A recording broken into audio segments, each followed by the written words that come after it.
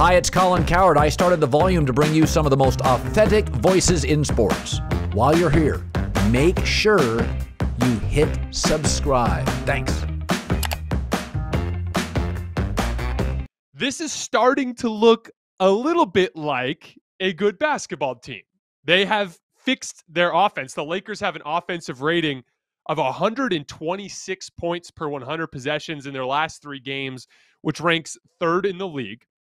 In a few minutes, I want to get into why I think that's the case, because I think it's an interesting example of scheming, which is something that has been a huge pet peeve of mine with the Lakers over the course of the last few seasons. But I wanted to start with LeBron because, you know, as LeBron fans would tell you, I've been very critical of him over the course of the last month or so. And it's because I hold LeBron to a very high standard, because I think he's potentially the greatest basketball player to ever play the game, because I throw his name around in conversations about who's the best player in the league. And I think there's a list of expectations that come with that. And after the All-Star break, he came out and looked like a guy who didn't believe in this team and just essentially didn't provide the necessary effort for the Lakers to be competitive. Well, over this last stretch of games, he is 1,000% dialed back in. He is bought back into everything the team needs him to do. I think a huge part of it has been a little bit less of him at the center for stretches of the game, so he doesn't have as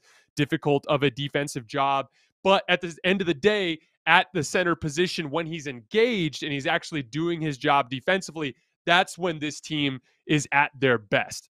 He had an absolutely vintage dunk. It was hilarious. I got into the game a little bit late because it was such an early start, and I was fast forwarding like little 10-second increments as I was trying to work up through the game, and I skipped ahead right as he was at the top of his dunk, like literally extended over the top of Kevin Love, and I was like, hold up, something crazy is about to happen. And I rewound and I saw the dunk.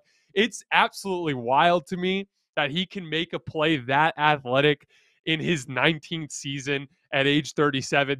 He is the greatest example of athletic longevity that I can remember seeing in my time following sports. That was one hell of a vintage highlight. But to make a long story short, LeBron's recent surge is perimeter shooting coming together, but a big part of it is him making a concerted effort to get to the rim. The Cleveland Cavaliers are one of the best interior defenses in the league. I've laid this out on the show before. They block a ton of shots. They have a ton of size, and their length will bother you around the rim. Now, some of this was LeBron taking advantage of Evan Mobley when he was off the floor, but a lot of it was just their 5-out system.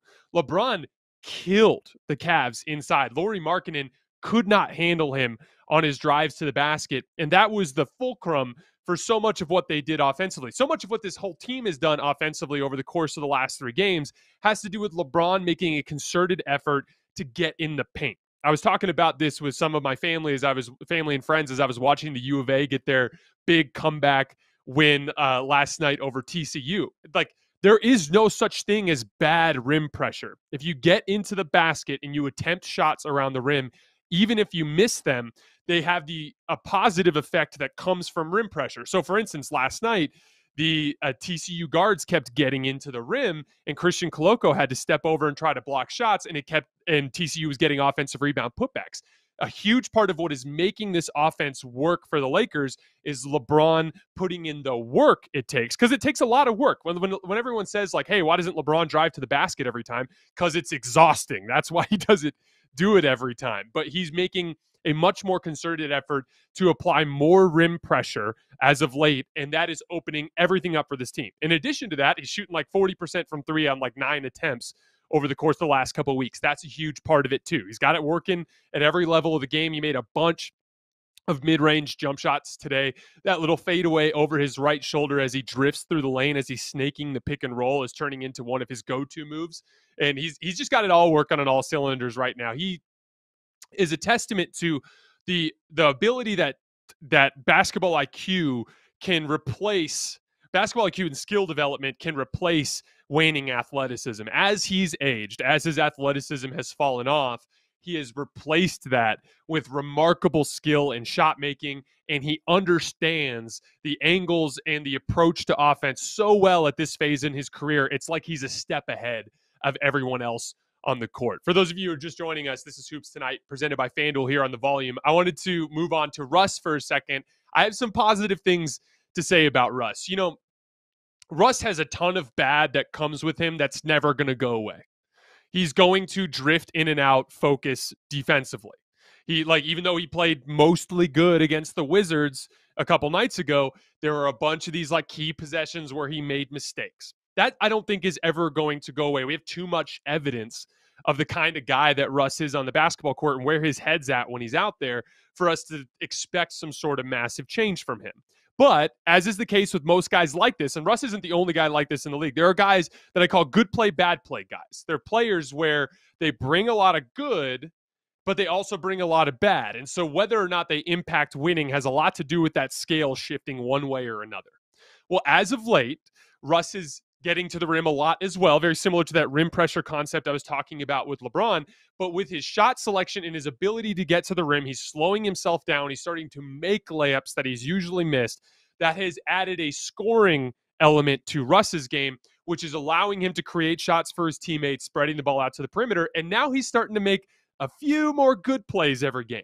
And over this recent stretch, we've tipped into Russ being a positive player, which has taken a lot off of what LeBron needs to bring to the table in order for them to win. There for a while, it was like if LeBron doesn't score 50, the Lakers are going to lose. Well, now it's starting to look a little bit more like a functional basketball team. So I wanted to shout out Russ. I can be very critical of him at times. He's one of my least favorite players in the league. I had a fan ask me on Twitter today, hey, does this change your opinion about Russ coming back? Hell no. I want him off the team. I cannot wait to be done with the Russell Westbrook experience. But while he's here, I'm going to compliment him when he plays well, and we might as well try to win a championship while we're at it. So I wanted to shout out Russ. So I wanted to move on to the role players for a second, because this is a huge part of why the offense is where it's at. So LeBron is obviously playing really good offensive basketball of late, but he's been playing really good offensive basketball the vast majority of this season. But coming into this recent stretch, offense has been a massive problem for the Lakers. They just simply haven't been able to score the basketball. And certainly not, commensurate to what their talent was. They added all this shooting. They added Malik Monk. They added Carmelo Anthony. They added these guys that were allegedly going to help them on the offensive end of the floor, and none of it materialized. A lot of that had to do with personnel, Frank playing weird combinations of non-shooters with the group. A lot of it had to do with them playing big the entire first part of the season. A lot of it is Frank not understanding that in the modern NBA, that 5-out basketball is what has success. But in 5-out basketball, it's more complicated than just can LeBron get to the basket or can Russ get to the basket. It's the concept of breaking the defense down. So this is where I want to shout out Stanley Johnson and Austin Reeves. So if you ask Stanley Johnson and Austin Reeves to come down against a set defense and to create a shot for a teammate, they would really struggle in that department. Austin Reeves doesn't have the talent, Austin Reeves doesn't have the physical tools, and Stanley Johnson doesn't have the skill. So those two players are going to struggle with that type of role. But if I let those two guys attack a compromised defense, so if Austin Reeves is catching the ball wide open on the wing and a dude is sprinting at him and the defense is shifted over to the other side of the court, all of a sudden, Austin Reeves is great at making plays in that environment. Same thing goes for Stanley Johnson. So that's where this is so important. There is a process to running 5-out basketball. You got to have somebody at the beginning that can break down the defense and force that first rotation. But then you have to have guys after that first rotation that can continue to further compromise the defense. That's where Stanley Johnson and Austin Reeves have been so valuable. LeBron and Russ are playing really good offensive basketball right now to start possessions, and they're going to score a lot of the time, as you've seen. But most of the time, there's going to be help sent their way. And in order for that whole system to work, that second guy who attacks as the defense is compromised, that is the guy that is the key to creating the great shot.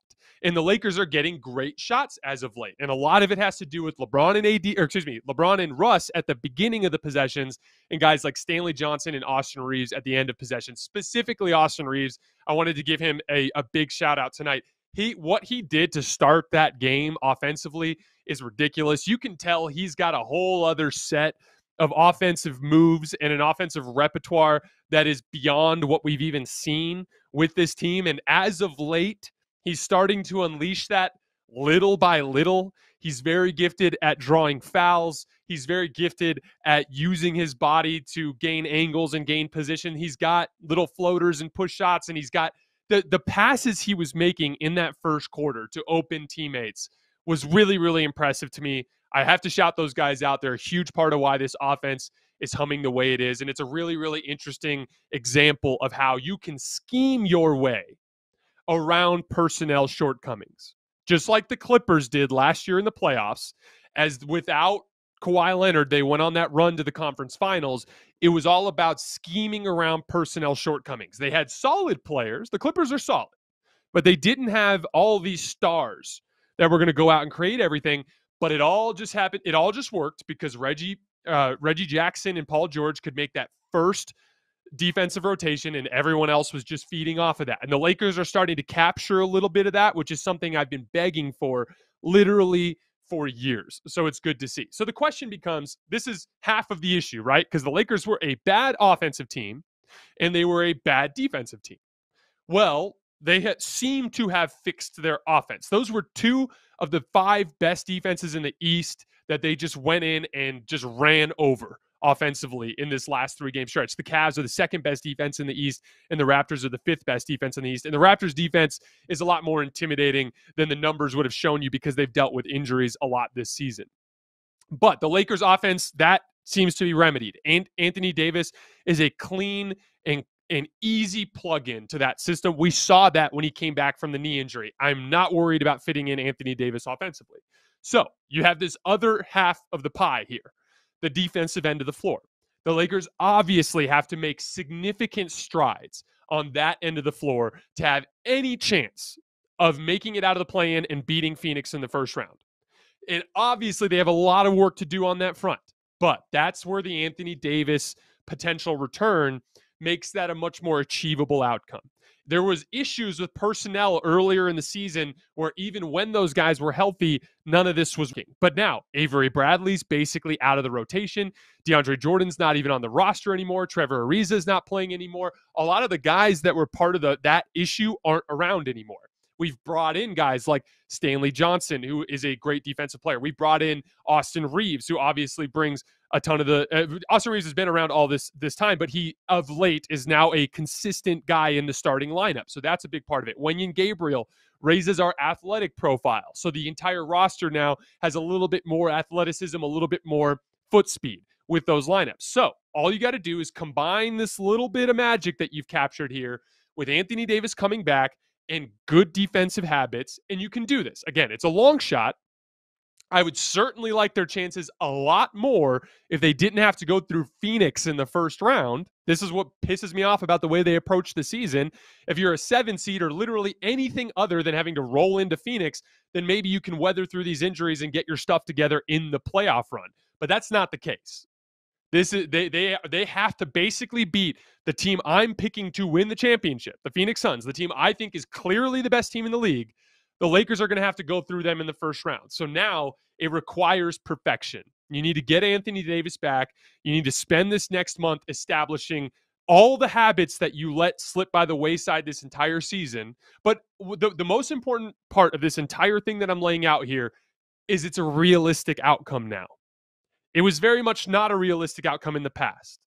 Now, even if you want to call it a 1 in a million, whatever you want to call it, there is a realistic outcome to this Laker team making a run. It's LeBron James being the best player in the world. It's Anthony Davis being Anthony Davis. It's Russell Westbrook being a net positive instead of a net negative. And young, enthusiastic, energetic role players that fit within their scheme, do their jobs, and make the 5-out dribble driving kick offense work. It makes sense now. I can see a light at the end of the tunnel.